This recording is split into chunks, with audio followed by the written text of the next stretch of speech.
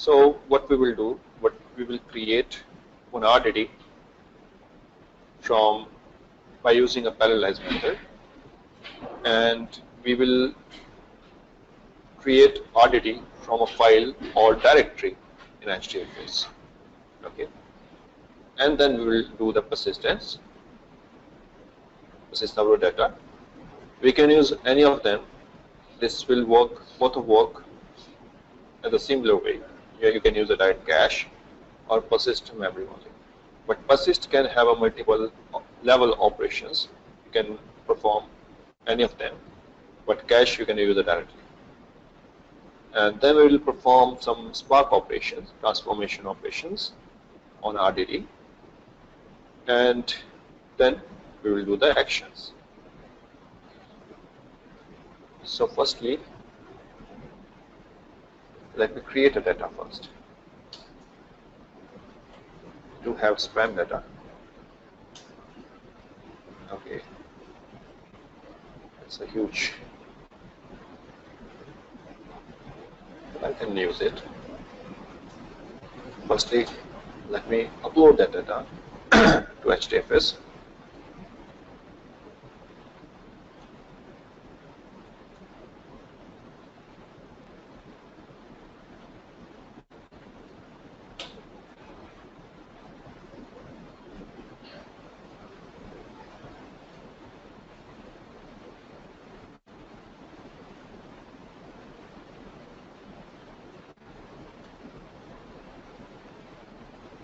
Let me upload it.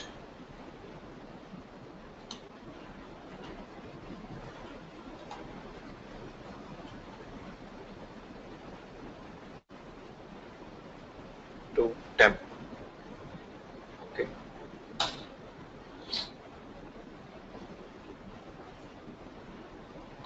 I'm using a Spark shell here.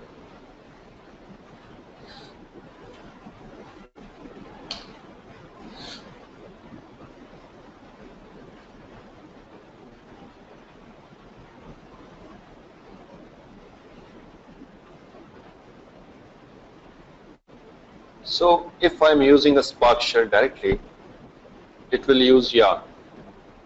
Suppose I have to use local because Mesos is not installed here, then I can use a -- master operation. Okay, let me show you another window.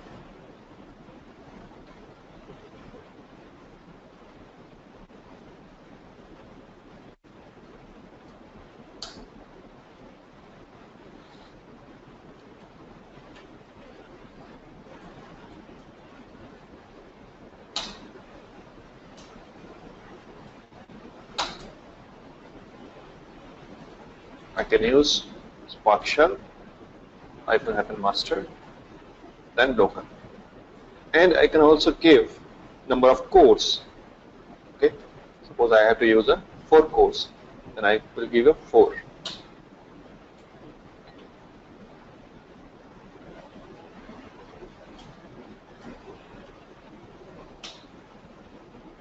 I need to check it will directly use a 4 there. So it is now my cluster manager is local. Okay, that you will see here, master is equal to local. There, master client, yarn client. Okay, so this is the difference.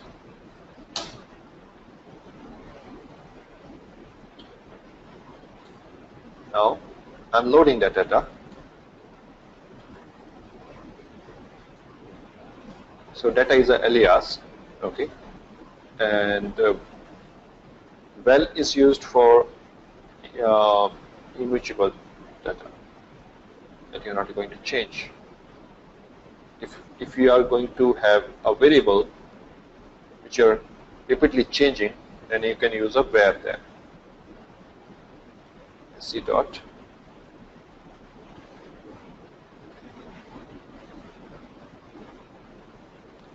I do have this operation, so I can use parallelize either. Okay.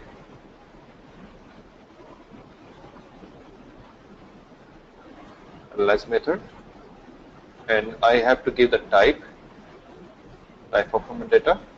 It can be your any of collection, it can be array, it can be your hash map.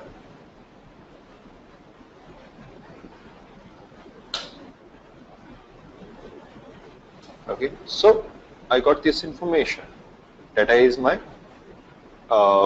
alias, and the RDD is created with the int as a data type.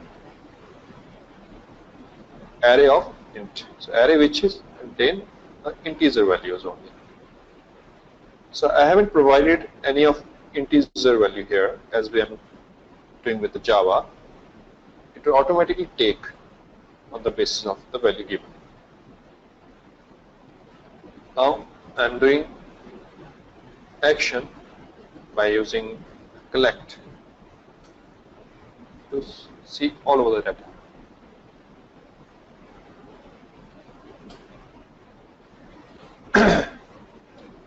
So here the driver return is this is now array printed to driver. Okay, suppose I am storing this value in a particular result variable. So result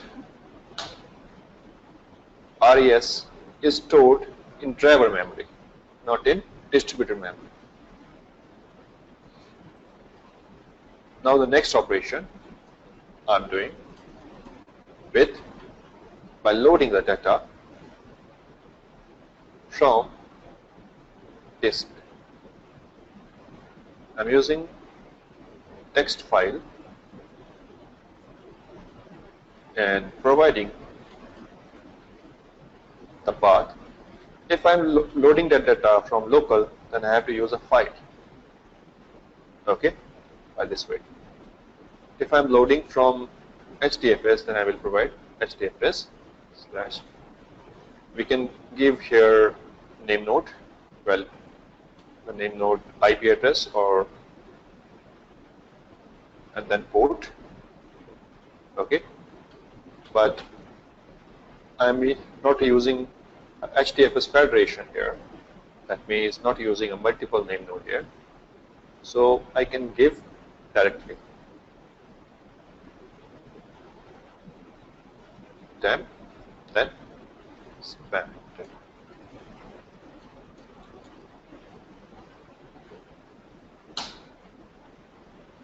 Okay, it's now loaded.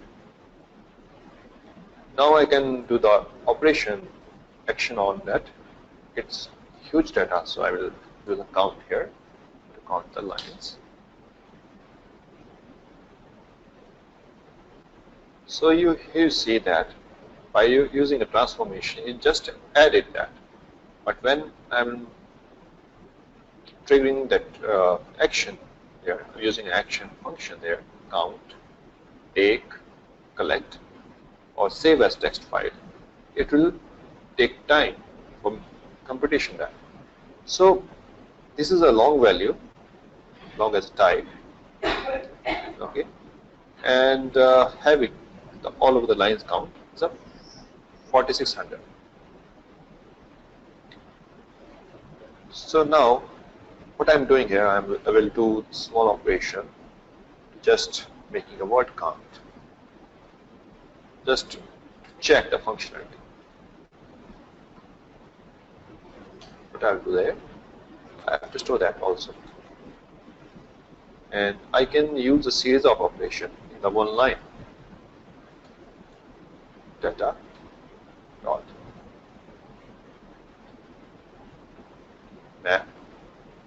I'm using a flat mesh.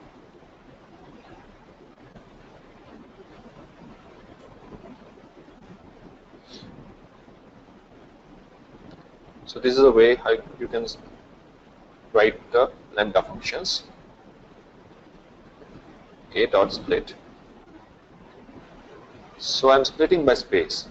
So any of space will be there. So it will return an array. Okay. Suppose I have 1 space, 2 space, 3 space, 4. Then it it will return an array which contain 4 items, 1, 2, 3, 4. So on the basis of space, it will split my lines.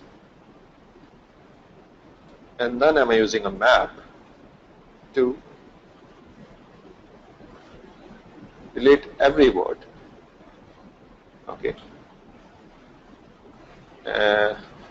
Using a key and value to making a key and value. Key as a word can be your number, comma 1.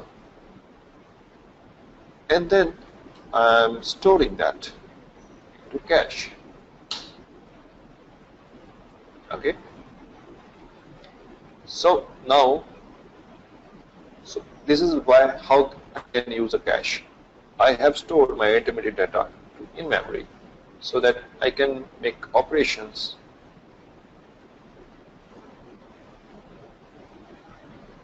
So these operations I've already performed.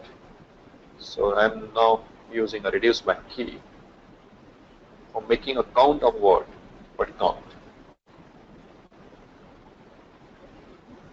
You can write there dot collect, or I can use a take because data is too huge.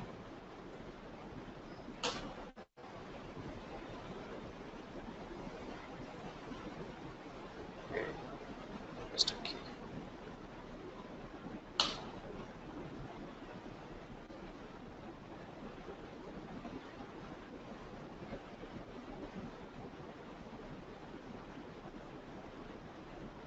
Yes, I have now the count 2.1 and the number of count. So this is a word and this is a value.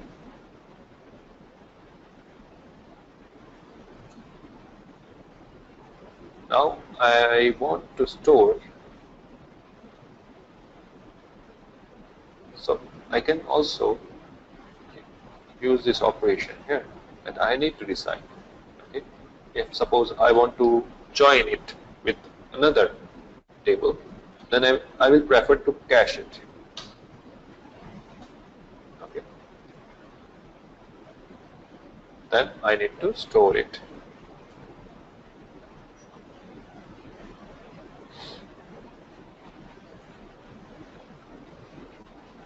I want to store it as a text file, and here I'm providing the. So this is very important because if you guys are preparing for CC exam, then you have to do all of the things practically. And I'm storing here span data output.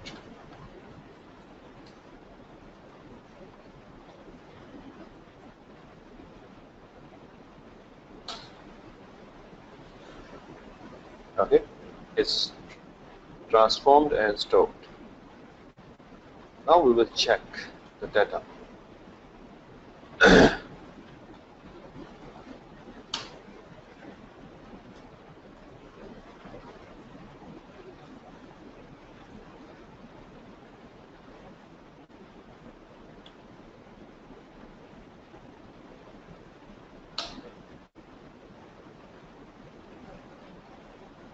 So my data was split into two partitions. So two of partition, two of output files has been created.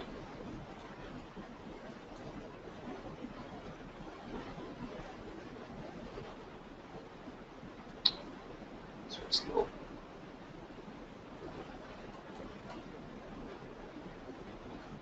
Now I can see my data.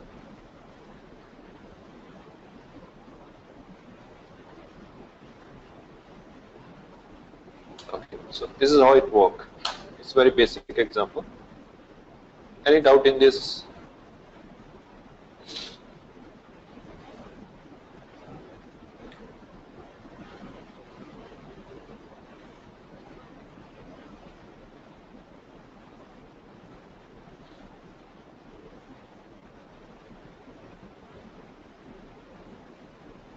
And we have covered, I guess, all over them.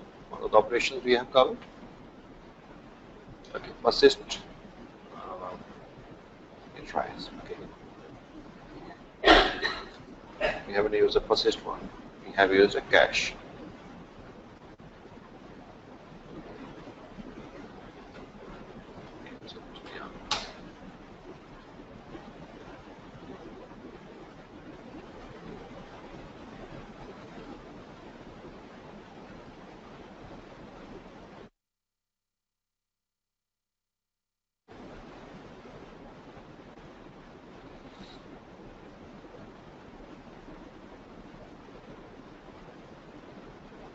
Let me load the data again, or let me load the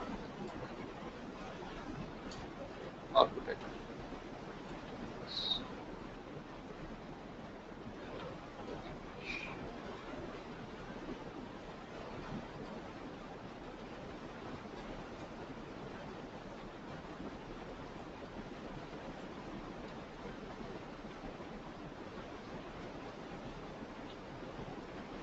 I can use that.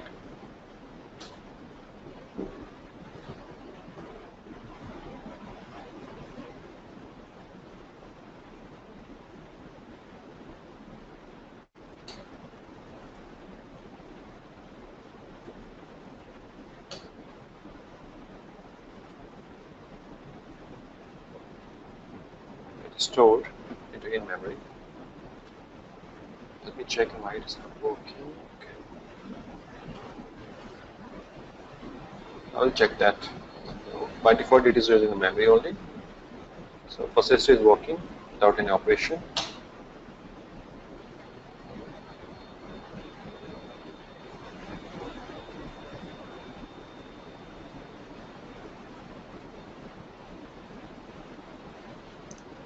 So I will upload assignments for you, okay, for making these type of operations. I will include these operations which I mentioned there, and you need to perform some operations. This is a word count example, but I will give you another one, and with the data set I will also provide, and you need to do some transformation, basically pre-processing of data, and then you have to load it to memory, and then you have to save it to disk.